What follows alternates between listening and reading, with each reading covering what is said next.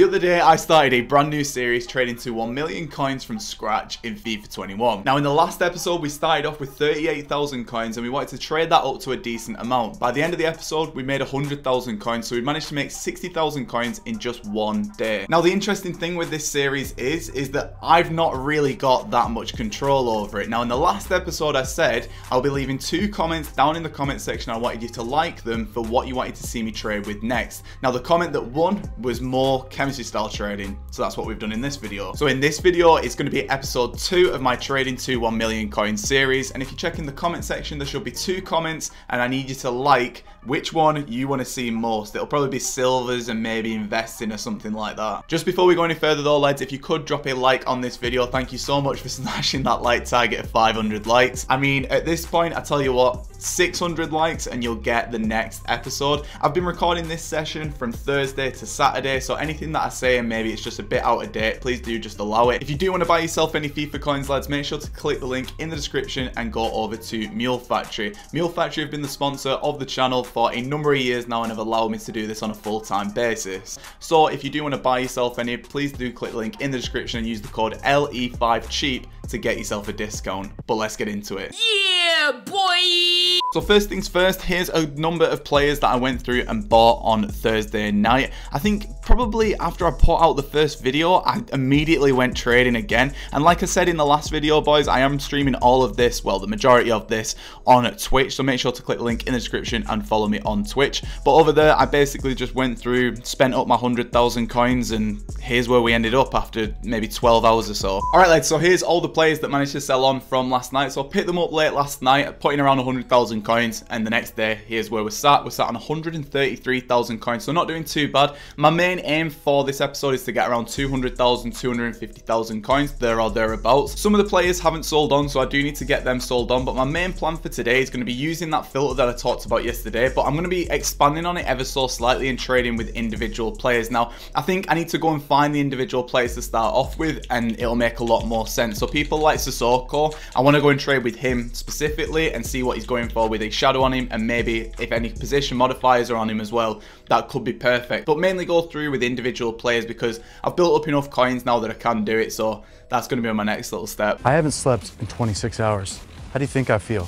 Top of the world. So skip forward around 6 hours after recording that little section at the start. I went through and spent up on my 133,000 coins as much as I could do. The issue with it was the stuff kept selling, so I couldn't get fully spent up, which was a bit of a pain. It was Friday night, boys. I wanted to just log off, have a bottle of wine. You know how it is. Either way though, lads, I went through and spent around 90,000 coins on loads of different players. In addition to that as well, some of the players that we bought hadn't sold on, but in this situation, like I've said before, you just keep relisting or just adjust the price ever so slightly. As long as you're still making profit because you're buying so many, really doesn't matter too much. So here's all the players that I went and picked up. As you can see in my unassigned, I bought loads and loads of different players. The main ones that I was looking for were sort of low budget meta players. Now, in terms of tracking these prices, it is slightly difficult, and I'll show you exactly how to do that, because when I recorded this section, I'd left background music on, which is absolutely fab. I love it. I absolutely love it. So this was the little spreadsheet that I'd come up with. As you can see by the spreadsheet, I typed in the player, the price, and then I left the chemistry style blank because I was mainly just trading with shadow chemistry style players. Now, this gave me a bit of an indication of what the average price of these players was throughout the day. Now, I didn't update this at all during the day. I listed the price down and then I just used it as a guide. So say for example, if they've been selling all day at 4,000 coins and I saw a deal at 2,000 coins, I knew it was a pretty decent deal. Now, this is something that I'd recommend for you to do as well if you want to trade individually with these cards. With that general filter from yesterday, don't get me wrong, it is a pretty decent method, but with the competition, it's a bit hard sometimes to always get the best deals. But if you're doing individual players, it's only usually yourself who you've got to compete with and knowing the prices and everything like that. So from last night, I went off and I wanted to get everything sold on. With all of this stuff, I listed it for 12 hours and hopefully we're going to be close to that 200,000 coin mark by the end of this episode. All right, the boys, so Saturday morning, as you can see in the top left, we are currently on 176,000 coins and we've been Trading like there's no tomorrow. Honestly, I have been doing very, very well with this trading, and some of the stuff hasn't sold on. I feel like I say that pretty much every time that I do this. They don't always sell on, but you can see that enough is selling on where I've made around 50,000 coins, maybe 60,000 coins in this episode. And once everything sells on, I'll be well over 200,000 coins. Now, at the end of this, I just want to show you specifically what I've been doing. I appreciate that towards the start, it's quite hard to gauge how I've been trading. So I just want to show you specifically how I've been doing it. Now, the minimum price on the general filter constantly changes. So if I was going to do the general filter now, I'll just show you again exactly how I do it. I go over to shadow and I just find the average minimum selling price. It isn't the minimum selling price, so it's the average. So as you can see, the average here is around 2.4k that all these are selling at, and then you'll be able to see some cards that pop up for a bit cheaper. Now, with you doing it at the average minimum, some cards will pop up at 2.4k that won't go instantly because people don't know the prices. So when I've been talking about trading individually with cards, in my opinion, I think it's better to do that because you're on a lot less competition. So I've just been doing it like this, and I changed that 15 million at the top just to make sure that we see the newest cards that are listed. I scrolled to the 59th minute because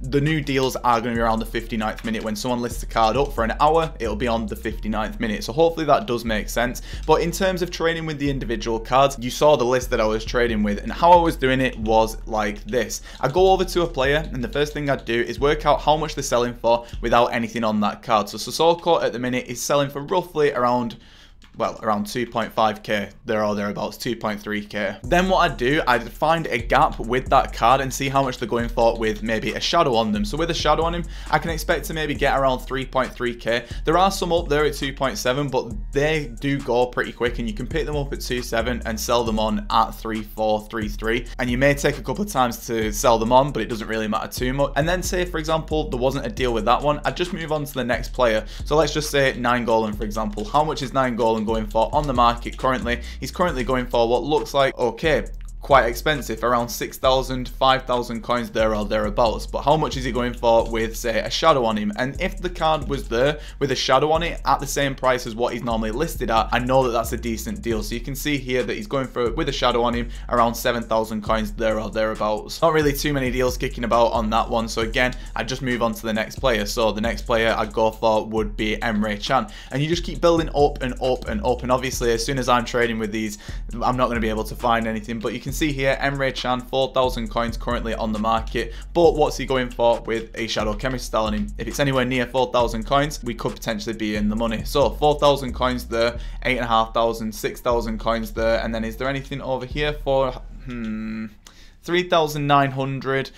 I'm going to leave it because that's been up for quite a while. So the hardest thing with this method is basically just judging whether or not something is a good deal, but you do get the hang of it. You just have to keep working your way through all of these different players. Now, someone asked me in my stream yesterday, why would people even buy these players? There's loads of different reasons why people would buy these players. There's so many different objectives in the game, and there's so many new people starting the game that these players are always in demand. So that's the main reason why I've been trading with all of these. But I think that's a good place to wrap up this video. As you can see, I've still got loads of stuff selling on. Some of my stuff is the cheapest on the market, some of it is the only card on the market, and some of it will sell on pretty well. So for example, Ismaili hasn't sold on at 2k.